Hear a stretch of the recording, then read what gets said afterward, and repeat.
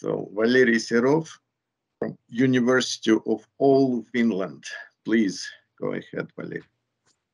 Okay, I am going to speak a little bit about some problems which are called usually scattering problems for big harmonic operator. And the first, I would like to explain the motivation why we need to consider or why we consider operators of order 4, because biharmonic means operator of order 4, and actually these problems quite naturally arise. I mean, these operators of higher order than 2, as usually people consider, and the problems with these operators arise quite naturally. For example, even in the simplest model of Euler-Lagrange equation for beam vibrating, we can see that derivative of order 4 will be presented, or even more maybe visual example. If you consider a suspension bridge as a beam of length L with hinged ends that then downward deflection is measured by function u, that then it satisfies the equation of order 4 with Navier boundary conditions. I would like to show this equation of order 4 on the line with respect to x. And this equation is not linear; it is quasi-linear, because u plus is presented here. And another remark: Navier boundary conditions allow us to consider this operator outside this equation, outside of this bridge of this interval of length L, but everywhere on the line with respect to x. Because the scattering problems usually are connected to the operators which are considered on the whole space. And if we consider some multidimensional problems, sorry, it's too early, then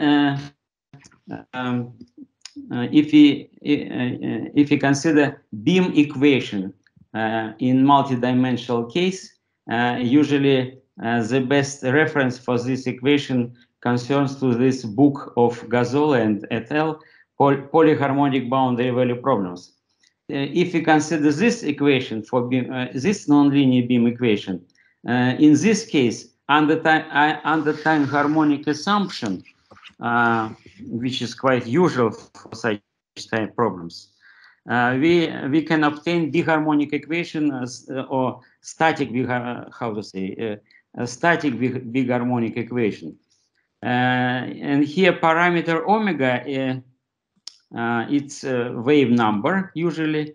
It is usually fixed in general, but if we assume for this parameter to be very large, then we can apply some limiting process, and then we can apply or use even more correctly appropriate numerical methods. Yeah. So I would like to repeat shortly that the operators of order 4, which we are going to consider in multidimensional case as well as in one-dimensional case, arise quite naturally in many models, in Euler-Lagrange, for example, equation, or in some equations for bridges with Navier boundary conditions. And more appropriate example in this case, it's multidimensional nonlinear beam equation. And the reference here is Gazzola. Usually people use this reference. And under time harmonic assumption, this equation leads to the biharmonic equation, which is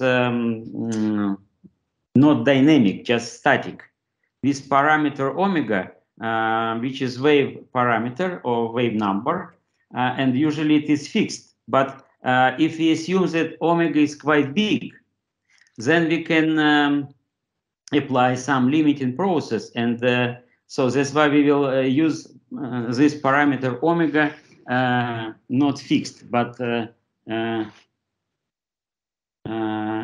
this allows us to consider some scattering problems with high frequency for this potential equation.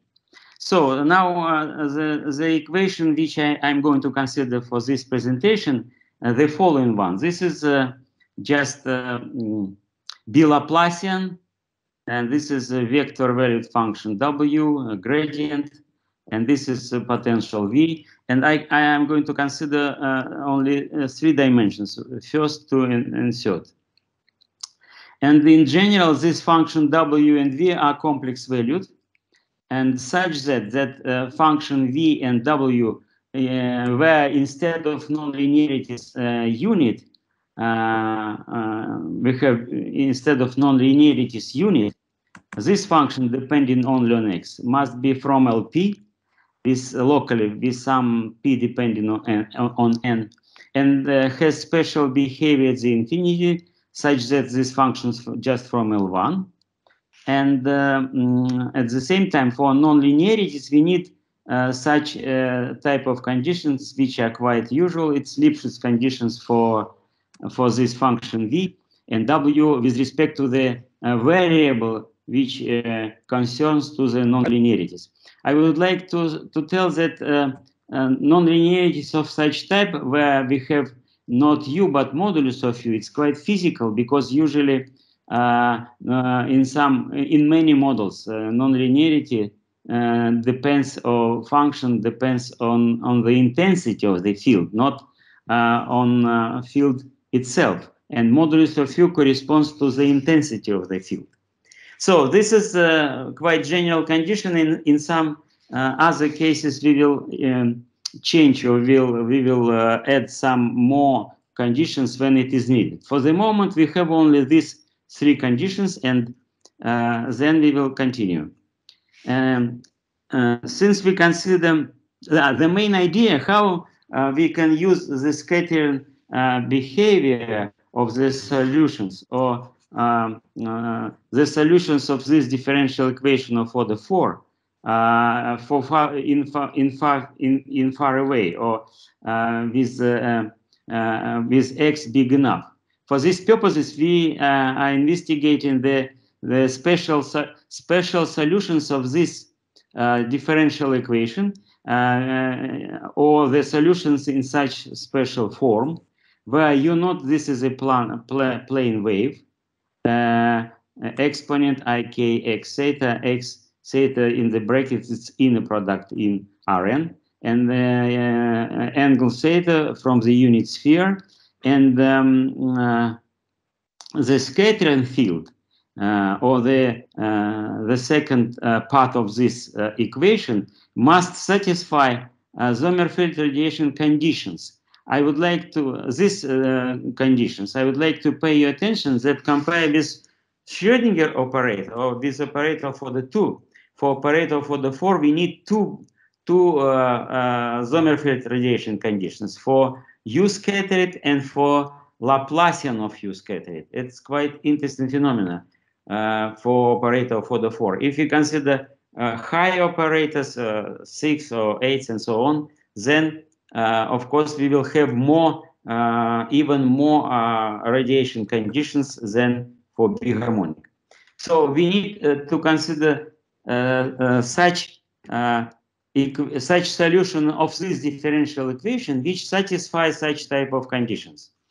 And in this case, it is possible to prove it. It's some kind of independent research. And we need to investigate this additionally. It is possible to do it. We did it with my students, that under these conditions, this scattering solution, or the solutions of such form, which are the unique solutions of the this integral equation, which is just generalization of usual Lippmann-Schwinger equation for the Schrödinger operator. So this is a plane wave, and this is function gk plus, which is and this combination of our coefficients and our solution u, and where function gk plus is the outgoing fundamental solution of operator delta squared minus k4. It is also possible to prove that it is the kernel of the integral operator delta squared minus k in power 4 minus I0 in power minus 1. It's integral operator and its kernel exactly this function g. And in this case, this function can be calculated precisely. This formula gives us the formula for this fundamental solution. In this formula, everything is written clearly. The only thing which I would like to tell is that h and k are h nu and k nu are the Hankel and McDonald's function of order nu, and the Hankel function of first kind, respectively. So roughly speaking, this part corresponds to delta minus k squared, and this part corresponds to delta plus k squared, or vice versa. Maybe I'm wrong a bit. So it is possible to prove using Agmon's technique about this function gk plus. But what it is possible to prove due to Agmon's estimate for operator minus delta minus k squared, because operator minus delta squared minus k in power 4 minus I0 in power minus 1 can be represented using some combination of inverse to this operator and of operator minus delta plus k squared, inverse of this. So using quite well-known Agmon's estimates for this operator, for inverse of this operator, more clearly to say, we can obtain these estimates for these operators, where k in the denominator in power 3 minus s is quite important that we have vanishing behavior of these norms in large k. And ws2 minus delta and L2 delta, it's usual Sobolev and Lebesgue spaces with some weight, depending on polynomial of 1 plus modulus of x, and so on. So, but it is very nice estimate, but unfortunately, we can obtain here, using this estimate, we can obtain only the estimate of this scattered field only in the space W1, 2. But it's not enough, because for nonlinearity, we need to have estimates for scattered field in L infinity or in W1 infinity, because otherwise we are not able to operate with notations for quasi-linear operators. So instead of this quite classical estimates for scattered field, we need to obtain solvability in different type of spaces, namely in the Sobolev spaces W1 infinity of Rn. And it's due to the nonlinearity. If we have no nonlinearity, then it's not needed to consider such spaces. But for nonlinear equations, for equations with nonlinear coefficients, we need to use, instead of such type of estimates in W1 infinity. So that's why this is an independent problem, and it must be solved. It's called the direct problem, and I would like to formulate the result, precise result in this case. So if we assume that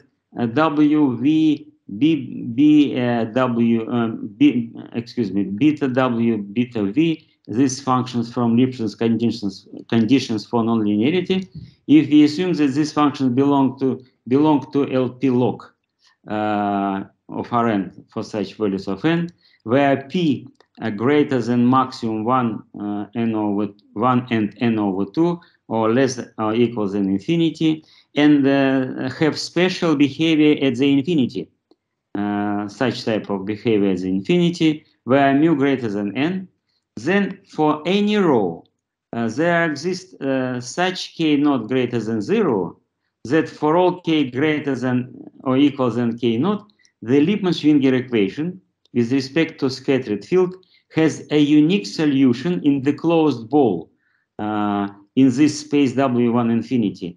and these scattered fields have such estimates. Estimates depend on n, of course, in power k. I mean, power k depends on n. I would like to pay your attention that the best estimate, of course, we have for one-dimensional case. For two-dimensional case, we have also not so bad estimates, but for three-dimensional case, the estimates is not so good, at least for the gradient of U scattered of the scattered field. And maybe this is the nature of this type of problems for quasi-linear equations, but nevertheless, such is what we can prove. And for one-dimensional case, we may consider, instead of such type of conditions for functions w, v, beta w, and beta v, only assumptions that they are from L1 on the whole line, without special behavior at the infinity. So this is direct problem, and in order to prove, we have used Banach fixed point theorem in the Banach space W1 infinity on the whole space Rn with subspace, which is this ball. So it's quite a well-known technique, and we need to use only good estimates for function gk plus, pointwise estimates for function gk plus, in order to obtain this result. So nevertheless, it is proved, and due to this, it is possible to obtain the asymptotic behavior for our solution for fixed k and uniformly in angles theta, and for x big enough. So we can obtain asymptotic behavior for the field in the far zone,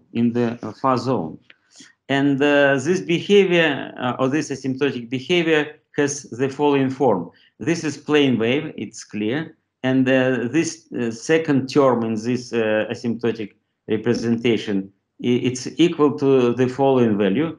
Cn, this is a constant depending only on dimensions. This is k in such power exponent modulus of x, and this function which has the following precise form.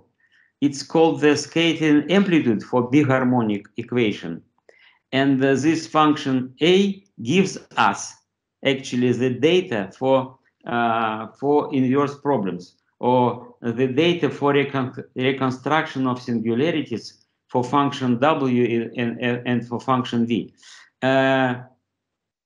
This is generalization of the usual formula for the scattering amplitude in one-dimensional case, in multi-dimensional case, for the Schrödinger operator as well.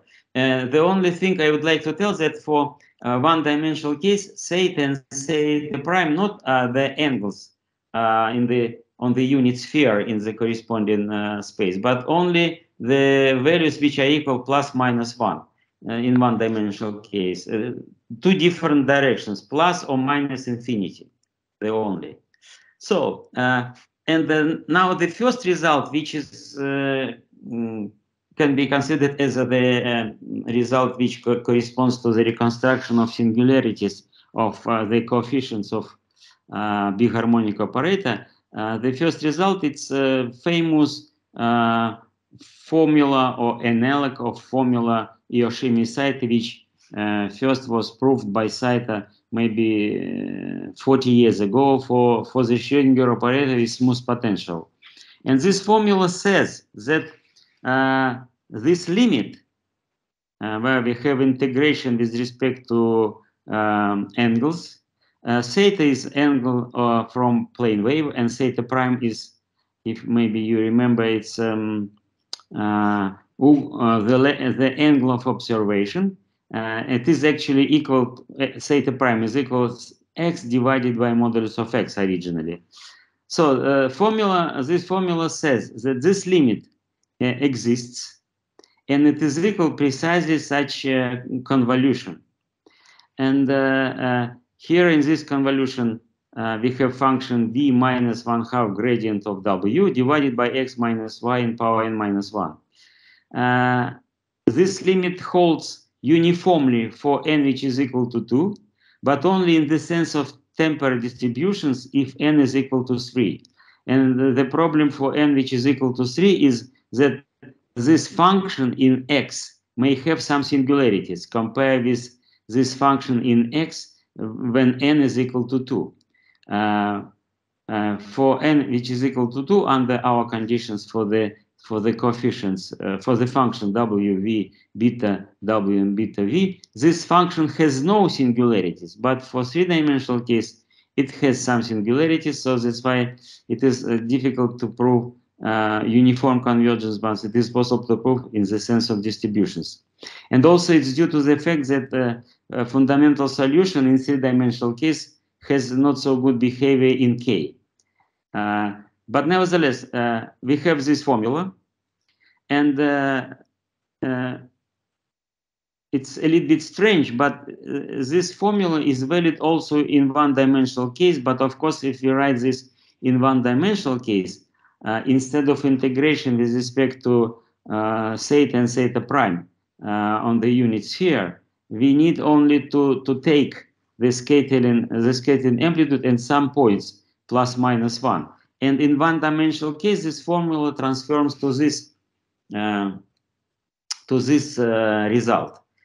This is, so to say, limit of such 4 terms. Maybe it's too complicated to explain everything here, but it's for people who ask the specialist in one-dimensional scattering problems. It is clear that this is just inverse Fourier transform of some values, because u plus and u minus here is just exponents with plus minus in the power for large values of k, I mean, and with such derivatives. And so that's why it's quite clear in one-dimensional case. It can be explained, of course, without Saita's formula, just straightforwardly. But nevertheless, if we consider formally Saita formula for one-dimensional case, then we will obtain the same result. It is presented here. But actually, it makes not big sense, because convolution in the, let me return, convolution in 2 and 3-dimensional cases for this Saita's formula allows us to somehow to solve this equation. If we know this limit, then since we have convolution, we can solve this integral equation of convolution type with respect to unknown function, which I will call later like beta.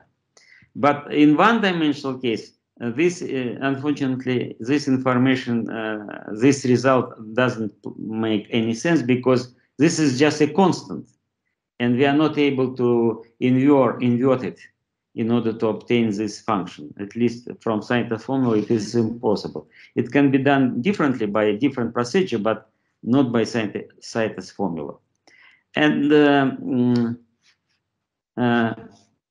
the Saita's formula has independent interest, because it allows to prove the uniqueness result in multi-dimensional case with respect to reconstruction of unknown function. In this case, under the unknown function, I will mean this combination, v minus 1/2 gradient of w. And the uniqueness result says that if we have 2 pairs coefficients, w1, v1, w2, v2, then the corresponding scattering amplitudes, a1 and a2 respectively to this, with respect to these coefficients, if these scattering amplitudes coincide for some sequence kj which tends to plus infinity, and they coincide for all angles, theta and theta prime, sometimes this inverse problem is called inverse scattering problem with full data, because we have all angles, theta and theta prime. But nevertheless, it's interesting then in this case, this function this combination of functions are equal to each other almost everywhere in Rn. So we have uniqueness for reconstruction of this combination, not of each of these functions, v and w, but of such special type of combination. And another consequence or another corollary from Saita's formula is this formula, representation formula for this unknown combination. And of course, this formula holds only in the sense of temporary distributions for all, for n which is equal to 2 and n equal to 3. So for both dimensions. And actually, in one-dimensional case, also this formula is valid, and it has some special form. This value is equal to such combination, but of course, we need to rewrite, instead of scattering amplitude here and here in one-dimensional case, and substitute then, and we will obtain this formula. So this formula is also valid in 1D case formally, but in the sense of tempered distributions. So that's why one result is already obtained, a result of reconstruction, not of singularities, but reconstruction of some unknown function in such form. Of course, it can be considered as the reconstruction of singularities as well, if we use the formula, representation formula. Okay. Since maybe I have some information, or I mean I have some new results with respect to the linear case, but probably I will miss for the moment because we spent a lot of time. I would like to consider Born approximation in quasi-linear case. Maybe if I have some minutes, I will return to the linear problem, because it's interesting, because there is some new data for inverse problems which allow us to reconstruct unknown coefficients. But probably I will skip for the moment this linear case, and I would like to consider now Born approximation. So the properties of the solutions, of the scattering solutions, and asymptotical behavior these solutions with large k allow us to obtain such asymptotical representation for the scattering amplitude when the angle theta prime is equal to minus theta. Usually this problem in scattering theory is called backscattering problem. If theta prime, when the angle of observation is equal to minus, or it's opposite to the angle of plane wave. In this case, it is possible to obtain, or to prove that the scattering amplitude has such asymptotical behavior with large k. So as you see right now, here we have Fourier transform of the gradient of W, and this is Fourier transform of V at the point 2k theta. And this representation justifies the following definition. The inverse backscattering Born approximation, which I call like VBB for the operator of operator H4 for the 4, is defined as the inverse Fourier transform of the scattering amplitude in terms of the variable k and theta, or this is just this integral. This is the usual inverse Fourier transform written in polar coordinates or spherical coordinates, depending on the dimensions. So this is the backscattering Born approximation, and this Born approximation allows us to reconstruct singularities. By the way, excuse me, this formula is valid not only in quasi-linear, not only in linear case, and also in quasi-linear case. Of course, in this case, we have here, instead of W and V, we have a function where instead of no, excuse me, in quasi-linear case, W depends on two variables, x and modulus of u. But of course, here we have gradient which is applying to W at the point x, comma unit, as well as here. So instead of non-linearity, we have here unit, no far field or no intensity of the field, modulus of u.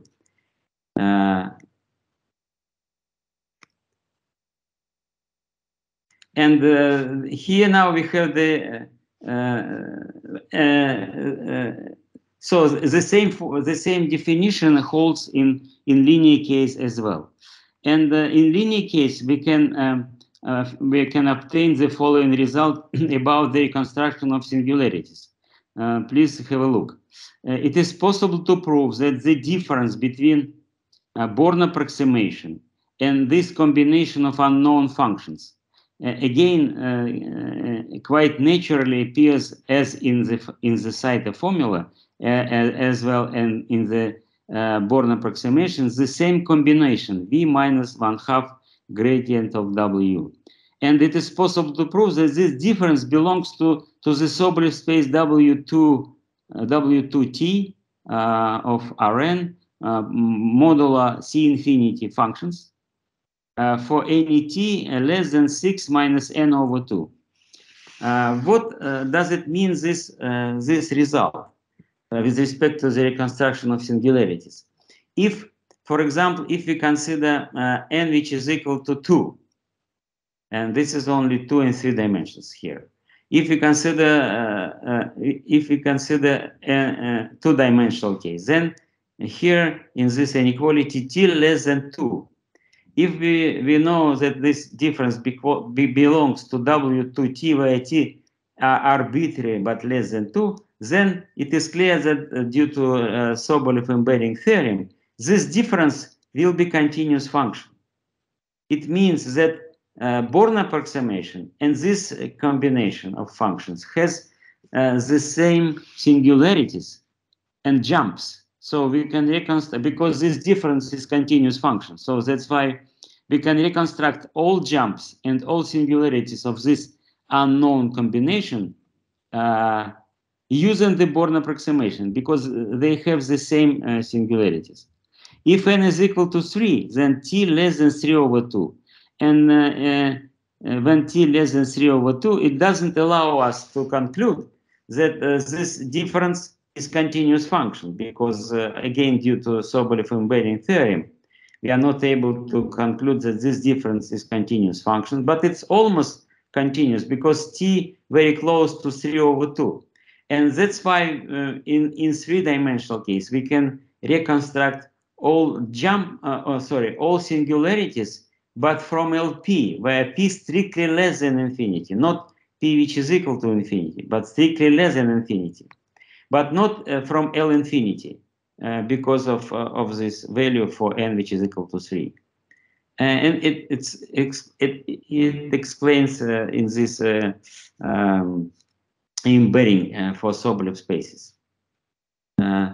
So in two-dimensional case, in linear case, for two-dimensional case, situation is very good and very determined.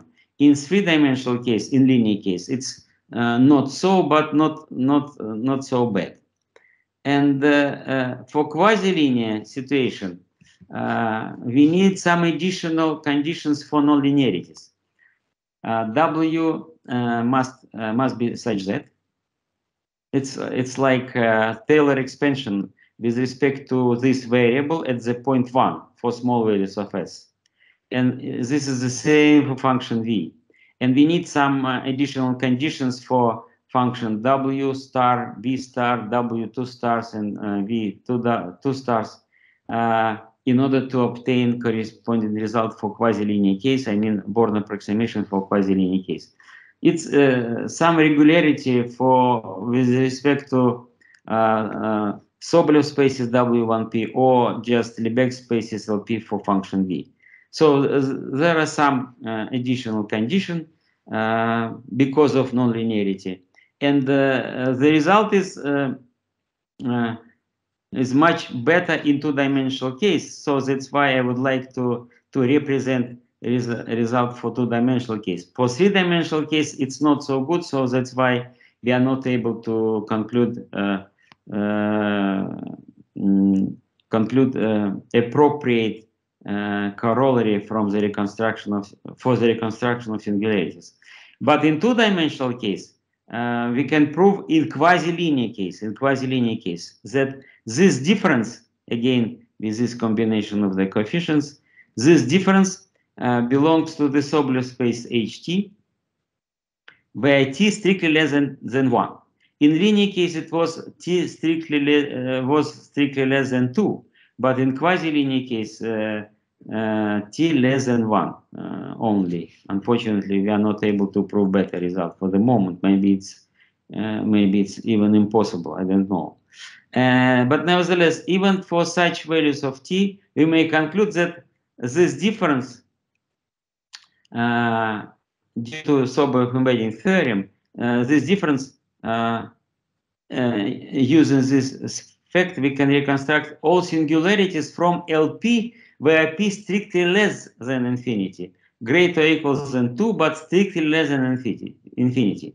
We are not able to reconstruct all jumps, but we can reconstruct all singularities from LP where p strictly less than infinity for two-dimensional case. And there is one special situation when we can reconstruct even jumps in two-dimensional case. But in this case, we must consider the jumps over some smooth curves. If we have, if we assume for the moment that this function has some jumps over smooth curves, then we can reconstruct these jumps also. Even it's from L infinity, but this is not arbitrary jump. It's jump only over smooth curves. And in this case, we can do it using this result. But it's not so interesting because the most important to reconstruct singularities of this combination from LP where p is strictly less than infinity. And actually, in the end of my presentation, I would like to consider one-dimensional case a little bit more carefully, because from my point of view, this is very interesting results with quasi-linear situation. If I have some minutes, I would like to explain one-dimensional case independently. May I use some 15 minutes or less, or what? Yes, of course, please. Okay. So let me continue only for one-dimensional case. In one-dimensional case, it is possible to prove. Let me tell one thing.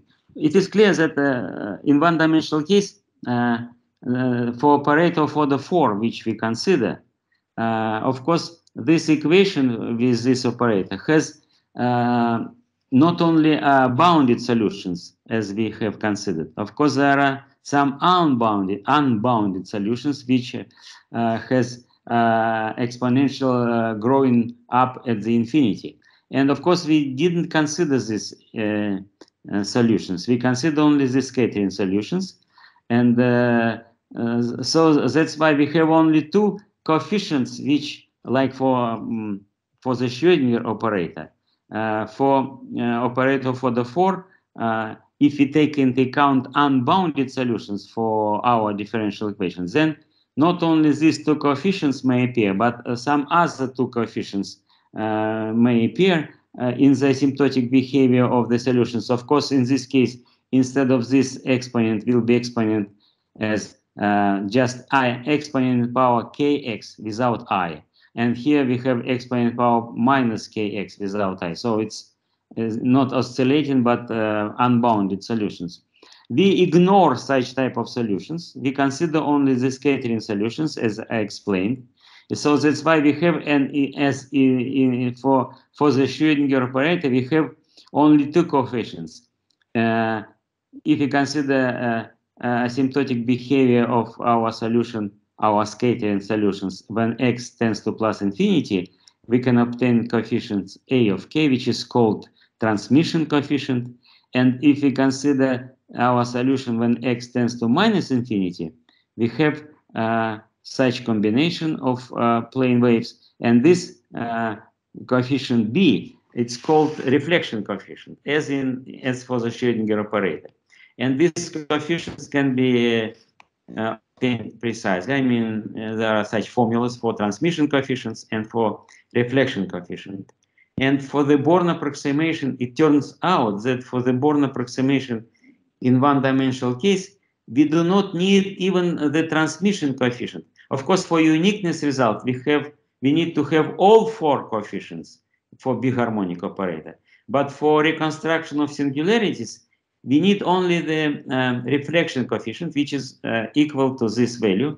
And you can see why is it so. Because if you look to this integral, and if you consider, if we take into account that function u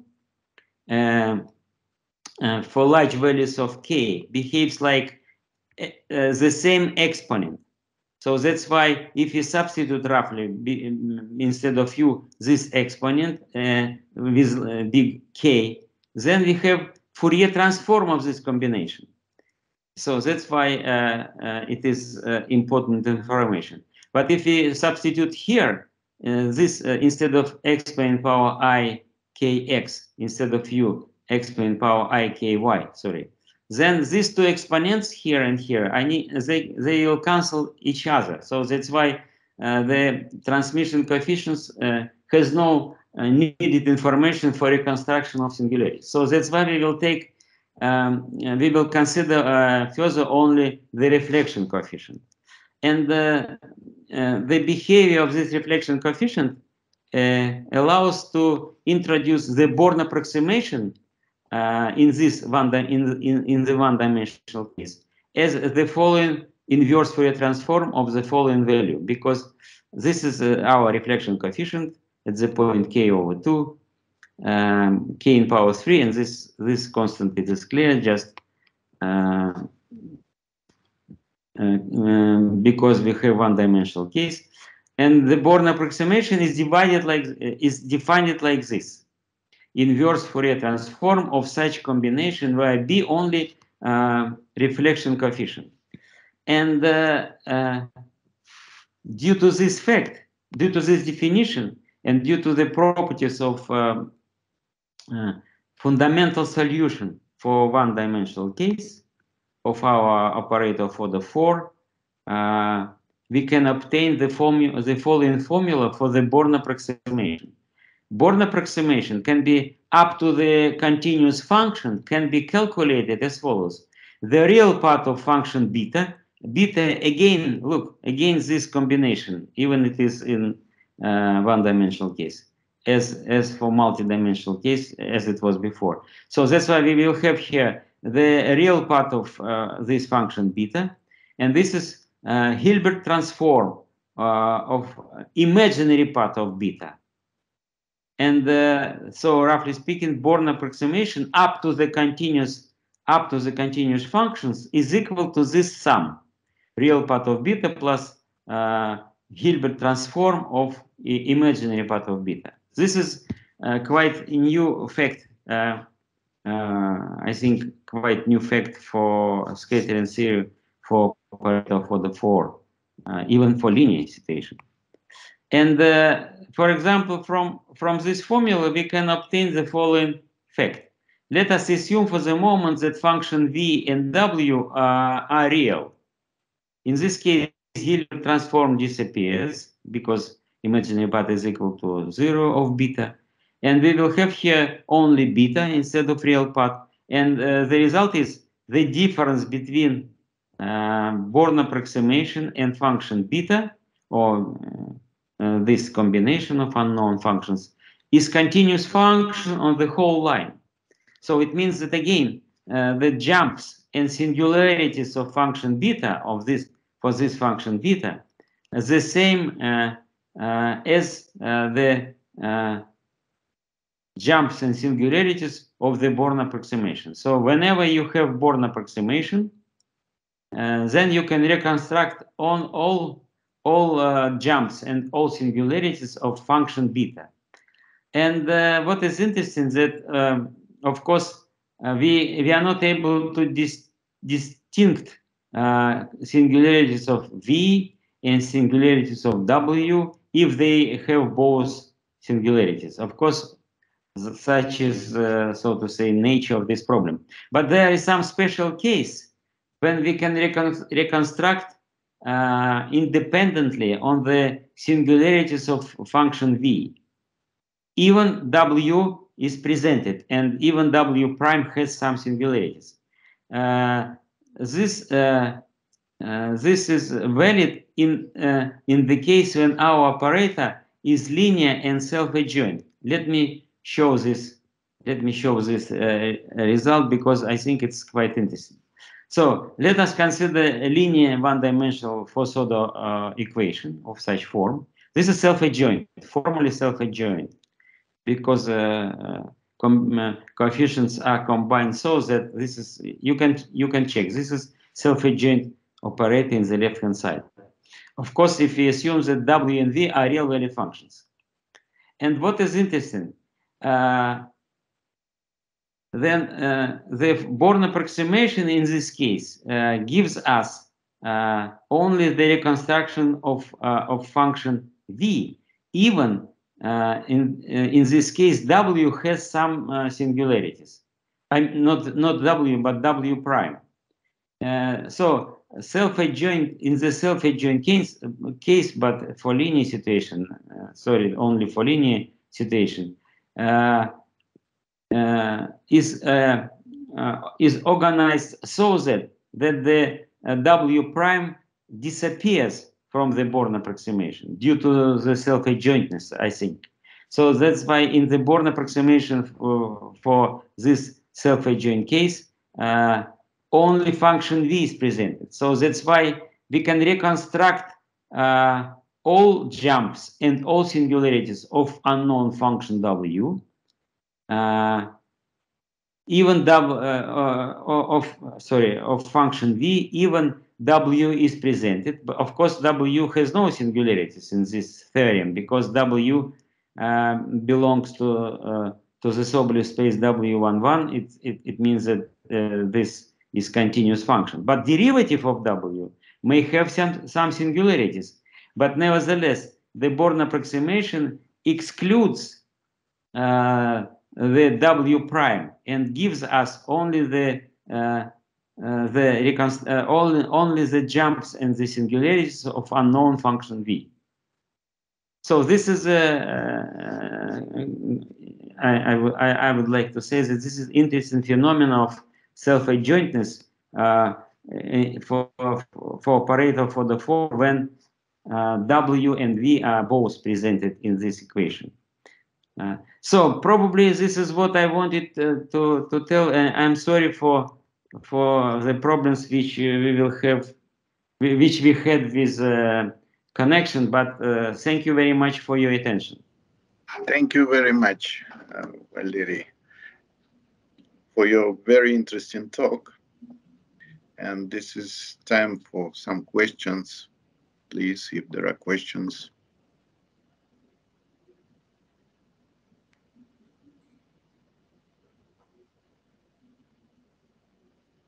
This is a very interesting observation, which you mentioned in the end of your talk, that this Born approximation discriminates this W, in fact. Yes, this is interesting. Very interesting. Yeah, it's not clear why, but I can explain why. If you consider function beta, yes, in this equation, maybe I need to consider in the beginning because it's not written. So if you consider this, let us assume that it's one-dimensional case, W without modulus of U, just function W. This is U prime, and this is V. And this is general situation. It's not self-adjoint, of course. And in this case, we can reconstruct singularities of v minus 1/2 w prime. And if we rewrite now our self-adjoint equation in such form, I mean, let us just a minute. If we include I w prime and v like v with tilde, because it's coefficient in front of u, and this will be our w with 2i. And if we now write beta in this case, it will be v with tilde, so v plus iv prime minus 1/2 of this value prime. So v with tilde will be equal v plus iv prime, because it's coefficient in front of u. And this is coefficient in front of u prime. You need to differentiate this value and take 1/2, so 2 disappear, and then you must consider minus, and yes, this minus with 1/2, and this can be cancelled by each other, and so we will obtain only v. So this is the conclusion of the general result. If we rewrite this self-adjoint equation in the form like w with tilde u prime plus v with tilde u. Yeah, thank you. Maybe due to this property. Thank you. Are there questions? Please. Raise a hand, Professor Alexander Smirnov. Okay, please go ahead, because I don't see hands.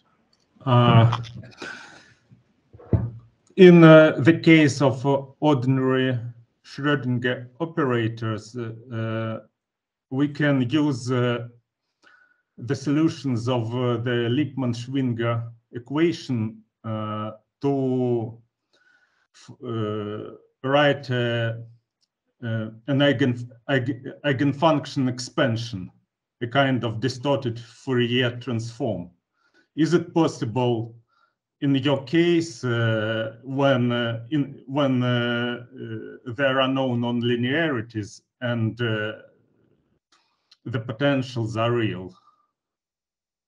So do you mean that is it possible to obtain some expansions for quasi-linear case, or? Yes. Expansion using the solutions of the Lippmann-Schwinger equation. Yeah, I understood. But of course, this in quasi-linear case, it's difficult to say about eigenvalues and eigenfunctions. But if I meant if there are no nonlinearities. Do you mean in linear case? Yes. So we have just w without modulus of u and v. Yes, I don't know. It's also a good question for linear case to obtain some expansions. But for Schrödinger equation, the situation is a little bit different, because roughly speaking, we have no other solutions than solutions which are bounded for Schrödinger, for linear Schrödinger. But here we may have some I think some unbounded solutions. So that's why maybe it's difficult to obtain some expansions. I don't know, but it's very good question, and we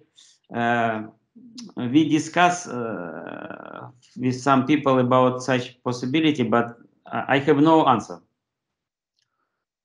Thank you, and thank you for a very interesting talk. Thank you. Other questions, please?